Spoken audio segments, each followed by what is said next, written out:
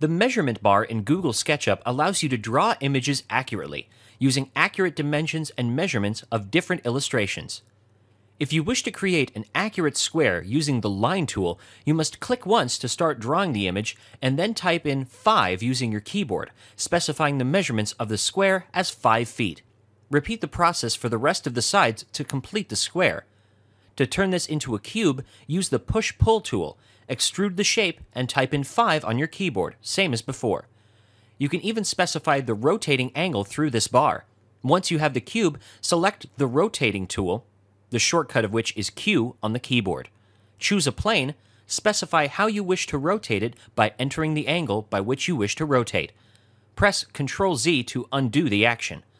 To rotate the entire object, select the entire object and repeat the process. Other shapes like circles and polygons can also be customized by specifying the number of their sides and radius. Select the circle tool and before clicking, enter the number of sides. Then click once and write down the radius according to your requirement. Its height can also be entered in the same way. Even the dimensions of an arc can be specified through the measurement bar.